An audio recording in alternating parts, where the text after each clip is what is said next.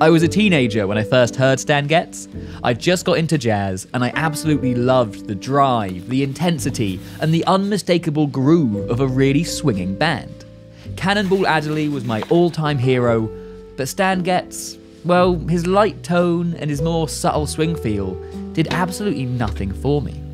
To be honest, I kind of thought he was just this airy-fairy musician that couldn't really swing. But man, I couldn't have been more wrong. He's an absolute mother. I knew he had amazing jazz pedigree. I mean, he played with Roy Haynes, Al Haig, Max Roach. He even made 2 albums with Dizzy Gillespie. But even that wasn't enough for teenage me. I only realised how much of an idiot I'd been when I stumbled across his recording of I Want to Be Happy with the Oscar Peterson trio. And even then, I only checked it out because of Oscar Peterson. But anyway, have a listen. Woo!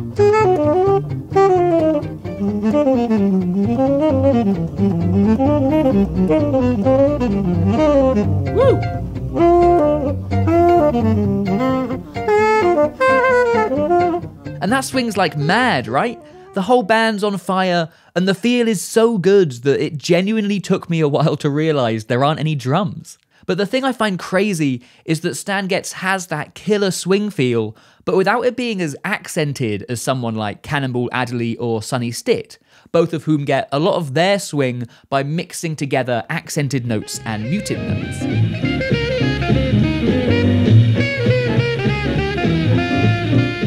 That's pretty spiky, right? And that adds so much energy and so much of a sense of swing.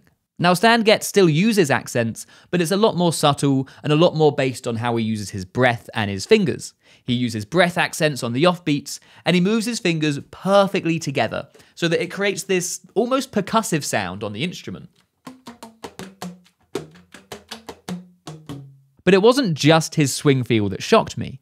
He also uses one of my favourite techniques, and one that I never really associate with Stan Getz or any of the cool jazz musicians: riffing. Leading into his third chorus, he plays this really simple but incredible line.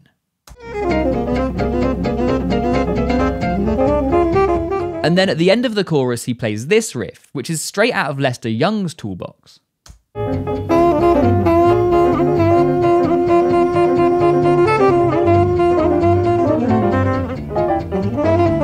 And both of these really help to lift the solo, and they've got so much drive, it helps lead us from one chorus into the next. It's genius. And this mix of simple riffs and more bop-like language is genuinely one of my favourite things. I mean, Rollins does it, Dexter does it, Joshua Redman does it, I try to do it. Had I realised that Lester Young does it so well, I'd have probably checked him out years ago. Of course, it's not just the way that he swings and uses riffs that makes his playing so great. The whole solo is a masterclass in jazz language.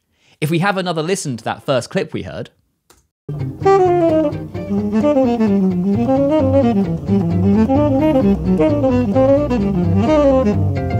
So he's on a C-7, and he starts off with this chromatic run that keeps the chord tones, G and E flat, on the beat. Ending with a nice bit of syncopation, and then he adds in this bluesy bit of chromaticism to give the line some more interesting shape. Before continuing that descent he started in the previous bar. Bit of bebop scale, before a classic bit of jazz language.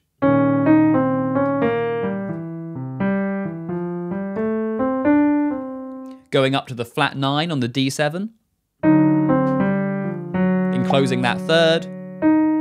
Going then down to the third in the G7. Chord tones, getting us to C7 and more chord tones. And then this really cool, bluesy, chromatic run that highlights the flat third or the sharp 9th on that C7.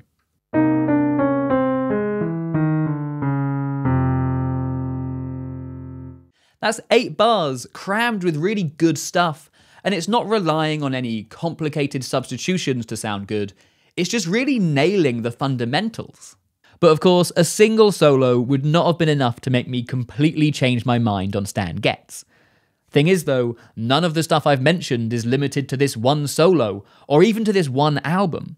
His solo on Move from his 1951 Live at Storyville recordings swings like mad, and is filled with great language.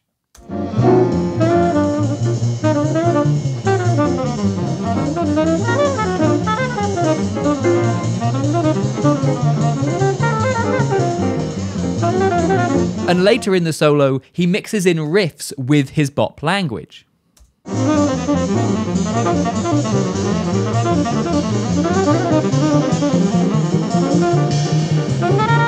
It's so good, and there are countless other examples of this throughout all of his recordings.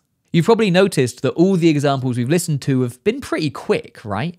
And at least for me, it's his up-tempo playing that really highlights how wrong I was. On slower tunes, even on mid-tempo ones, his light tone and his more subtle accents really do steer him more into that cool jazz mold, which I'm just less into personally.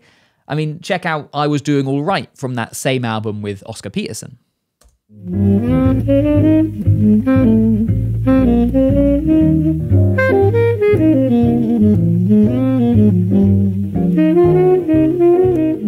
The actual content of his playing, his phrases and everything, is still great, don't get me wrong, but it doesn't have the same exciting bounce and sense of urgency. And a lot of the things that I love about his up-tempo playing just aren't there quite as strongly. But again, this is all personal preference. But the thing is, now I've been able to clock just how insane Stan Getz is, it's so much easier for me to look past those personal preferences.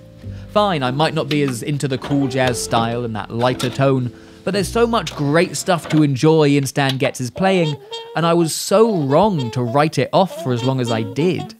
If you've enjoyed this video, please do consider supporting me through my Patreon. Talking about copyrighted music like this does unfortunately mean that YouTube withholds all advertising revenue from these videos, so your support really helps me to continue to make them for you.